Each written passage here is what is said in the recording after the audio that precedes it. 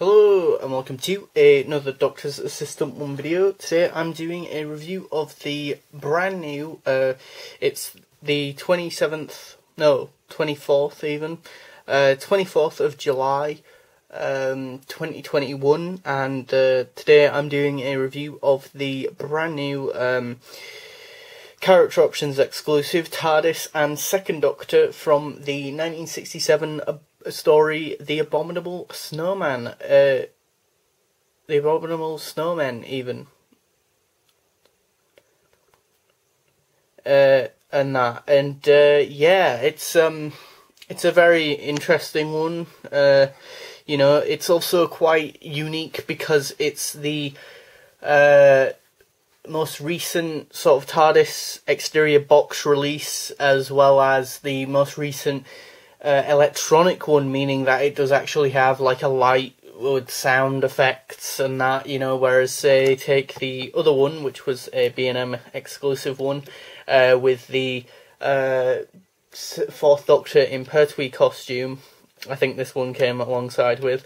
This one doesn't have any, you know, sort of stuff on the bottom, but still has the sound thing and the panel there and stuff, but just no actual sound effects or all like that. So yeah, I also just wanted to kind of compare the two, have a little bit of contrast in my review, because I have watched Batman March's review of this set, as well as Captain Jim Pye's review on YouTube as well. So there are quite a few other reviewers who've reviewed this set already, so probably not the first person to review it here on YouTube. So, but either way, I just thought I'd compare the two TARDIS exterior boxes as well, because in going over what's new in this one will make it apparent the differences, I guess. Obviously the first noticeable one is the pull to or free for public use sign, and that is on the wrong side of the door. Now this is accurate to the actual episode. They put the doors on after recording one of the episodes in season 5 back on the wrong way around, and so for the foreseeable future of said season 5 I think it was, the TARDIS doors are on the wrong way around, and that. So yeah, like every other box has it on the left side, whereas this one's on the right side. So yeah, which is a bit weird. Yeah, it's also got this very nice sort of weathered texture and effect here on the sign and that. And likewise with the rest of the box, it's got this sort of charcoaly sort of whitewash sort of charcoaly sort of effect on it, which makes it just feel a lot different. It's also quite a bit darker shade of blue compared to, say, one of the later models of the TARDIS. Likewise with the sort of police public call box sign, that's black with very faint white sort of text, whereas that's almost the opposite with that box. With this one, it's sort of a white background with a bit of grey sort of water colours, almost, with police public call box in black, whereas, as I say, on the sort of Second Doctor one, it's almost different, almost the inverse and the different one. Pretty much the same on the back. Also to note, the sort of bases are quite different as well. So this one is this TARDIS is quite taller. The sort of 3rd/4th Doctor TARDIS is quite bigger in height, because of the base being quite a lot thicker and chunkier, whereas the sort of Pat Troughton one is a lot thinner, so it's a little bit shorter. And that, in terms of the top of the TARDISes, they're very much the same, except the sort of light sort of pieces on the top are slightly different, where the blue sort of bars are on the lights. Maybe this is because of the electronics, or maybe it's actually because it's trying to be more screen accurate to the TARDIS back in the sort of 1960s design. And you've also got obviously the yellow sort of thing inside and that. You've also got no handle. You've got the lock, the keyhole, but you've not got any door handle, which is quite interesting, and that to me. I do agree with the main common criticism of the box, which is that the windows are quite a bit too clean, considering the whole TARDIS is quite sort of, has this sort of Artex sort of charcoaly sort of powdery sort of feel to it. You know, it sort of is a bit weird, and even they've gone to the lengths of having that sort of a bit weathered and a bit more scruffy. The least they could have done to add more depth could have been to do the doors as well. It's a nitpick really, but yeah, it's a bit odd because as well, like when you compare it to the 3rd/4th Doctor TARDIS, this one does have more of a sort of greyish effect. So I'd almost like the windows to be swapped round, cleaner TARDIS doors on this one, and then these muckier sort of darker grey / pebble dashed windows on the 2nd Doctor TARDIS sort of model, if that makes sense. So yeah, I think the lamp on this model on the 3rd/4th Doctor one is quite smaller as well, and just a little bit, you know, like more sort of what's the right word, like condensed, I suppose, and shorter, whereas that one, the one on the 2nd Doctor one, is quite taller as well.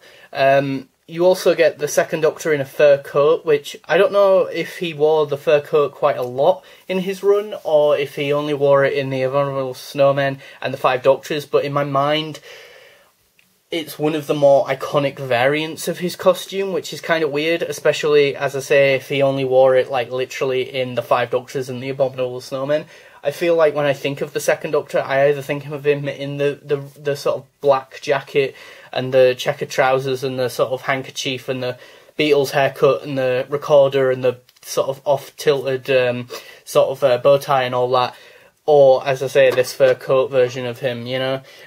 You've got articulation with him moving sort of side to side with his head, but is limited by quite a lot of the sort of other bits, and that the hands, I mean the arms can go in at the elbows and that, and can do full 360 degrees. The hands can actually kind of move a bit, like rotate a bit, but not much. The legs can go out at the knees, but again are very much hindered by the fur coat. There's no foot articulation, which is a bit disappointing.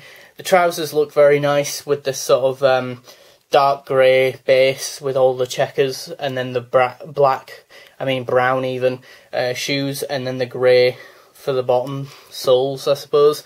And you've also got the blue collar and the bow tie underneath, and the very nice likeness to Patrick Troughton, I reckon. I think it looks good for a 2nd Doctor sort of variant. And this sort of variant of the 2nd Doctor leaked quite some time ago, so it is nice to have finally got another version of the 2nd Doctor, I suppose, for those of you who are massive 2nd Doctor fans. Moving on to the main thing that we all want to see, which is the sound effects.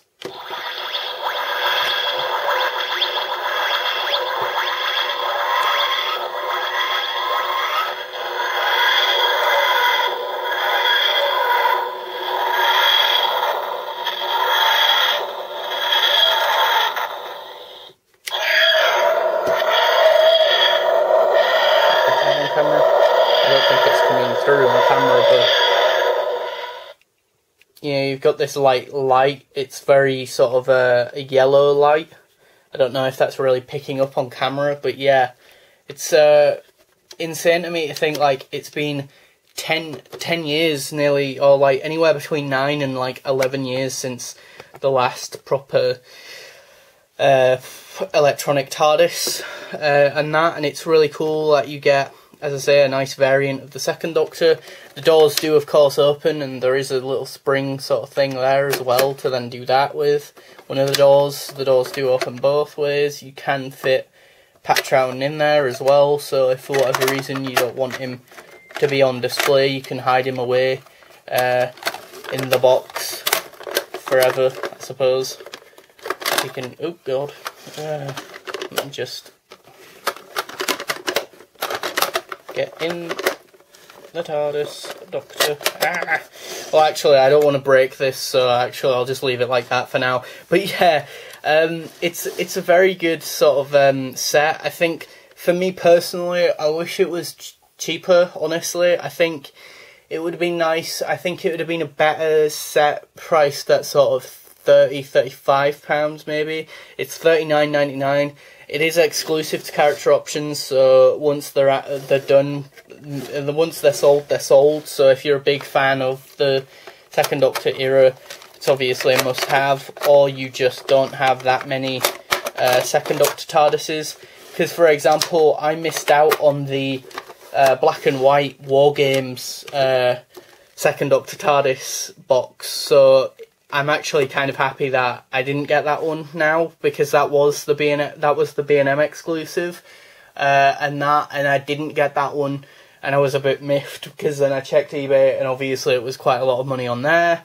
But this one then comes with like a proper variant, and a variant and/or version of the Second Doctor that's quite significantly more sort of varied than the one that came with that TARDIS. I think that one was basically just a normal Second Doctor with a bit of scuffs and stuff to the trousers and the jacket, and that's about it really. But the box was the main centerpiece, I suppose, whereas in this one, although the figure is quite limited in terms of articulation, it's made up for the fact that you've got this huge massive PVC sort of very sort of tough plasticky sort of very nicely detailed fur coat that, as I say, is maybe not in as many Doctor Who stories as I'm maybe remembering, but is quite iconic to either this story or, as I say, the Five Doctors. So, you know, and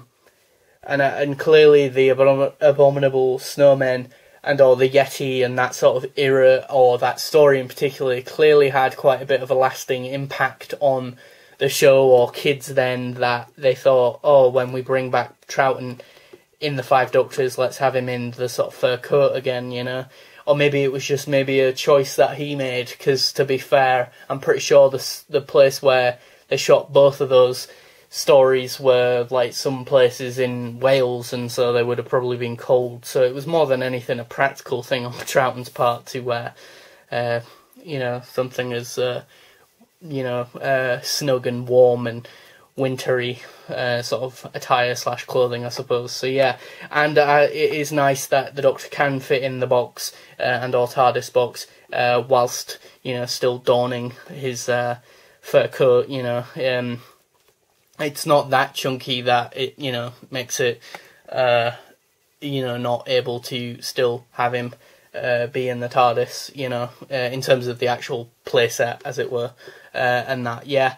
So I think this is a very nice collector's piece, very cool, you know. It's nice that we're getting some more 60s Doctor Who merchandise. I guess I'd like to say the 60s and the 60s and probably the 80s of Classic Who are probably the most underrated, or not most underrated, but most underrated in terms of action figure representation. Probably actually, yeah, the 60s the most, and / yeah, tied and or in a very close second is probably the 80s. But yeah, I'll be interested to see what the next character options exclusive is. This is the first sort of figure review that I've done in 2021 of a Doctor Who action figure set. It's because it's the first one that's come out. They've not really released much of else in terms of B&M sets, so we all are hoping and praying that the release of this now means that there's going to be another B&M wave in August, or maybe September, November time, I don't know. But yeah, thanks for watching. Please do comment, rate and subscribe.